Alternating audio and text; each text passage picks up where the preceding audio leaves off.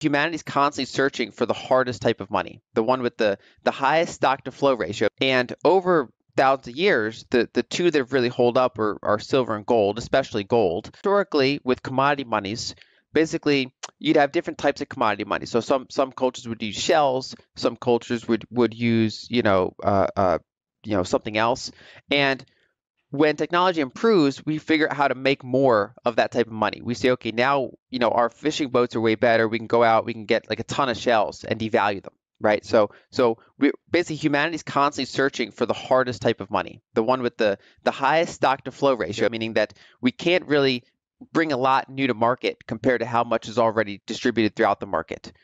And over thousands of years, the two that really hold up are silver and gold, especially gold. That's the one that, like, if you look at a century-long chart of the estimated gold inflation rate, meaning that the amount of new gold created every year compared to the estimated amount of above ground gold, it oscillates around 1.5% per year with a very narrow band of 1 to 2%. It's actually like impressive to look at, and that's because it's basically a very high stock to flow ratio asset, and there's a built-in difficulty adjustment because as over thousands of years, as we've gotten better at mining gold, we've also mined the easiest deposits of gold. So it's kind of like the gold is getting harder for us to mine to keep up with our technology. It's the only, along with perhaps silver, it's the only commodity that's really kind of maintained that. Now we also have super rare commodities like rhodium, but because they're not widely held, they're not liquid, they're not fungible enough.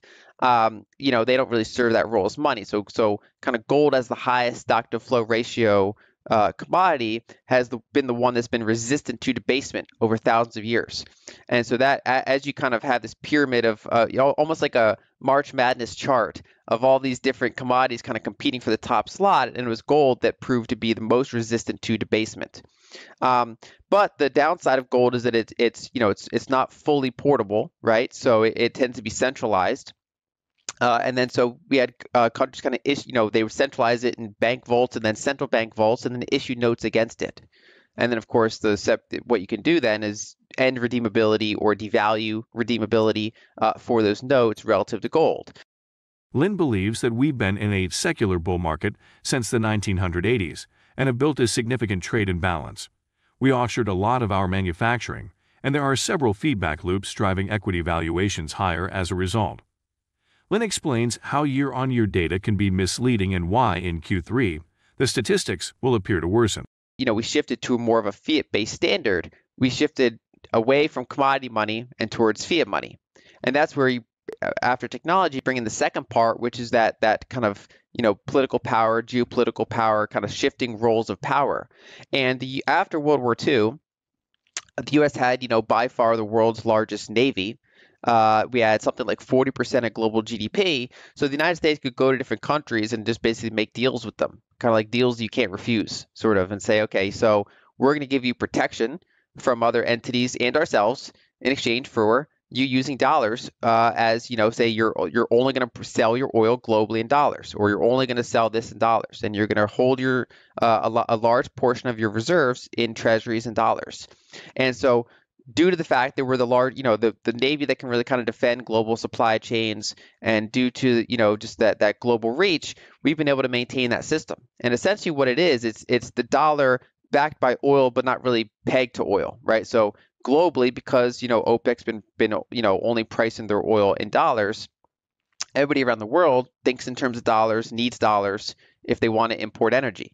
And then on top of that, we layered the euro dollar market, which is basically the debt markets. So, that kind of petrodollar system kind of kickstarted the network effect. But then on top of that, all these countries took out debt in dollars. Several factors could affect the CPI, including increased commodity demand globally. Some commodities may stay at new levels and might not fall much overall. CPI metrics are relatively inaccurate due to quality adjustments and lack of important factors like housing, healthcare, and food. The Fed plans to overshoot its 2% inflation target for a period of a few months. The question will be how difficult it will be to reduce it. Lyn Alden also discusses the impacts of growing base money and stimulus, as we just had the largest year-on-year growth of the money supply since World War II. So really, if you look back since the global financial crisis, there has been a shift. So for a while, gold reserves of countries were going down, The UK famously sold some of their gold, roughly at the bottom, like 20 years ago. And really, ever since the global financial crisis, and then in the years that followed, there's been kind of a re-emphasis on gold around the margins as a neutral reserve asset. And so I think that, if anything, this might have accelerated that to some degree. And so I think that that trend is still going to be intact, where they'd rather buy gold than continue accumulating treasuries. And they can accumulate both, but they can accumulate more gold than treasuries rather than literally sell gold and buy treasuries, right? So I think that the share of gold, both through a combination of purchases and through appreciation of that gold relative to dollars, is likely to make those reserves a larger share of their effective assets over time. According to Lyn, gold can be a hedge against negative real yields, and the timing for the next gold move will track real rates. She thinks that we've been in a free-floating currency rate system since the 1970s, and we may be entering another dollar bear market. The global demand for dollars is tied to oil, and there is a regular cycle based on fiscal policy. The dollar can have a detrimental effect on other currencies, with Turkey and Lebanon being recent examples. Something I've been writing about since 2020 is that the reserve system and the global payment system is becoming more diversified and is likely to continue to becoming more diversified. And what I mean by that is when people talk about, say moving past the current dollar standard, they're saying what fiat currency is big enough to replace it? And my answer is none. There's no, the yuan's not big enough, the euro's not big enough. There's no individual fiat currency anymore big enough, because that was a unique situation. Back in the, after World War II and then in the beginning of the 70s, when you're 35 or 40% of global GDP and you're the biggest commodity importer, then you're big enough to be the heart of the whole system. Whereas if the biggest economy in the world is only 20% of global GDP, it's really hard to be the one currency that backs the whole system.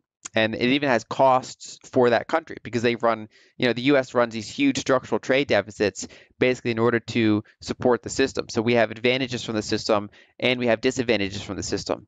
And so as we go forward, my expectation was that, due to increasing technology, including what we just talked about with, digital payment channels and things like that, and then two, the increasing recognition that treasuries are going to persistently yield negative real yields, negative inflation-adjusted yields going forward, that countries are going to want to diversify more, both in terms of their payment channels and their big pie chart of assets that they hold to backstop their national reserves.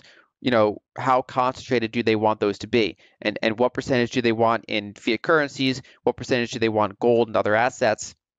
And so I think over time, we are going to see a more bifurcated world. You have the United States, you have China.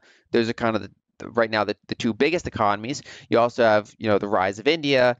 Europe's still a very large player. And to the extent that different countries can make alliances, right? So if Russia and China can hold some sort of alliance between themselves, in some ways they shore up each other's weaknesses, because China is a manufacturing powerhouse. They're decent with technology, but they're short commodities. They need to import commodities in most cases, whereas Russia is kind of the opposite scenario, right? So they're good in aerospace technology, but they're not a large manufacturing hub, but they do have commodity exports. Gold is kind of the main asset right now, right, that they can turn to.